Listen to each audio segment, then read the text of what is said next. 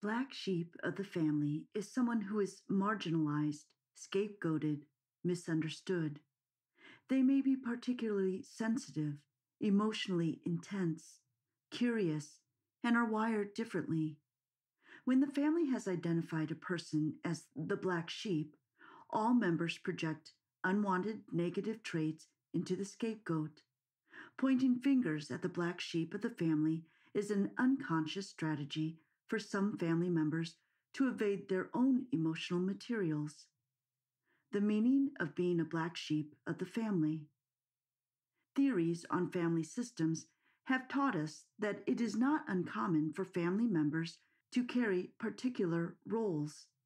Apart from the black sheep scapegoat role, some other common roles include the baby, pet, and peacemaker.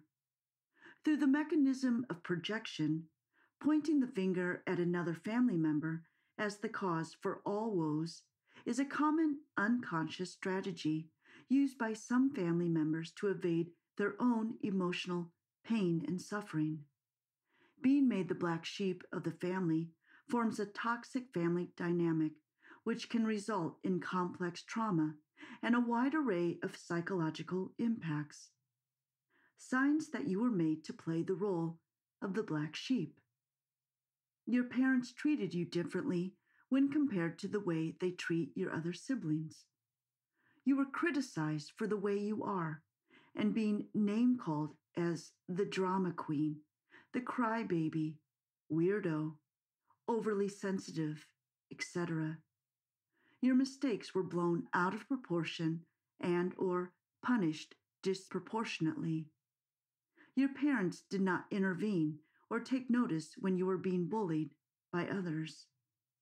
You always had the feeling that you didn't fit in with your family and you did not develop strong connections with them. When you thrive, get stronger and more independent, you sense your family members intent on bringing you down or dismissing your achievements. You were being bullied by your siblings, or that they jokingly mock you for your idiosyncrasy. Name-calling. You were always the weird one, the wild card, or the trouble. Your family didn't know who you truly are beyond the superficial and have shown little interest in doing so. You are constantly being criticized for your natural attributes, such as your artistic or sensitive temperament. Highly sensitive persons as the black sheep of the family. Being someone who is naturally emotionally intense or sensitive can bring about difficulties that have nothing to do with the trait itself, but come from being a minority in society, peer groups, and family. If you are an intense person, having accumulated experiences of being misunderstood and marginalized, you may have learned to feel bad about who you are. Often, emotionally intense and highly sensitive people not only feel like they are the problematic ones in society, but also the black sheep in the family. When you have been made to be the black sheep of the family, it does not mean that your family does not love you or that they intentionally try to harm you. Rather, their need to label you often comes from their own vulnerabilities. Although they may collectively orchestrate behaviors in order to keep you as the black sheep of the family, this is in a way their desperate effort to avoid facing up to their own inadequacies. This is often the case with an innately sensitive and hyper-empathic child. As the family members discharge their emotional accountability or suppressed resentment, the black sheep of the family naturally become the carrier of all the angst in the family. It is difficult to get to really know your own true essence when your growth has been burdened by the label of the black sheep. This is because children naturally find their identity from what is reflected back to them by their parents. If they were made repeatedly the guilty one or the responsible one, it can then consolidate into an identity that they later struggle to shift. As an adult, You may intellectually understand that you are not the cause of problems in your family, but to really shift the internalized shame requires deeper emotional healing. You must realize that the cause of chaos is your family's repressed anger and disappointment, and it should never have been your responsibility as a child to resolve anything. Once you are able to let go of it and reacquaint yourself with people who really see and cherish you for who you are, then you are on your way to living a vibrant and authentic life. Reflect on the following. If your family life from childhood leading up to today was being put on a stage, what kind of fixed role have you been assigned by others? What roles do your siblings play?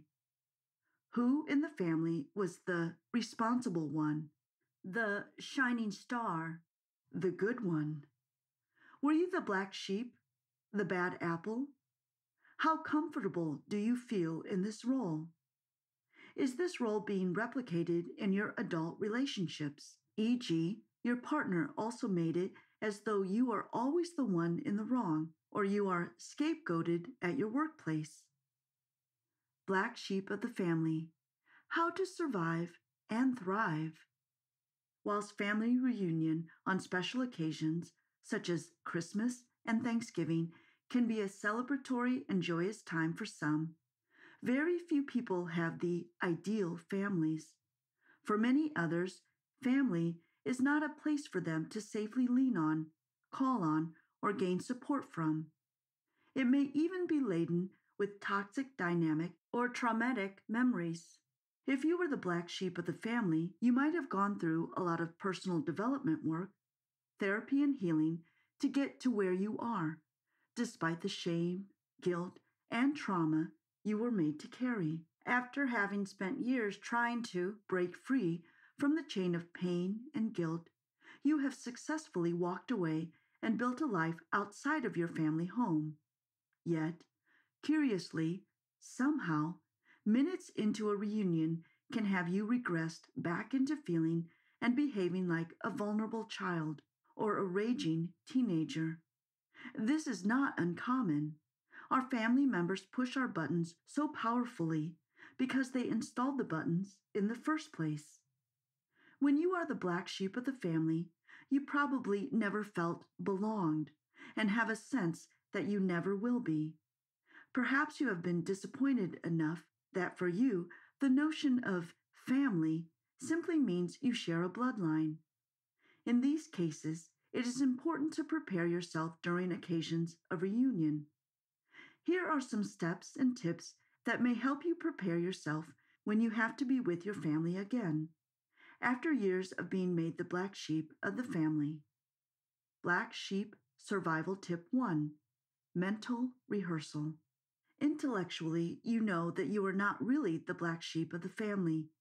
You know this because you are no longer a helpless, fearful child, but a grown adult with new resources and mental strengths.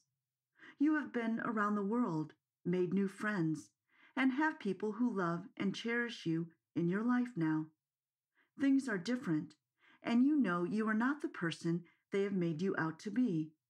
Yet, intellectual understanding often does not suffice when your family members behave in the same old ways that trigger your woundings. In these instances, staying strong requires a visceral remembering of your truth, your healthy values, and your right to be accepted for who you are. Try this mental rehearsal exercise. Imagine yourself in a room with your family members, and now take a bird-eye view of the way you dress, the way you present yourself, and think about your life as a whole. What kind of decisions have you made in your life that differentiates you from your family of origin? Think about all that you have achieved since you have left home. Who does that make you? What are your values, and what do you value in life now as an adult? Think about those who appreciate and accept you fully for who you are in your current life. What do they love about you, despite your flaws and imperfection? Now imagine yourself standing proud and strong with a renewed adult sense of self whilst being in the room with your family members, acknowledging that though you may be different, you are not wrong or flawed in any way. You certainly do not deserve to be scapegoated or forever made to be the black sheep of the family. And as you have built a new life outside of the home, you are a mere visitor to this place. Nothing that goes on here would threaten your core identity and the love you have in life right now. Black Sheep Survival Tip 2: don't expect it to be easy. From the day you left home, you have allowed yourself the time and space to change and grow into a new person, but your family members might not like that.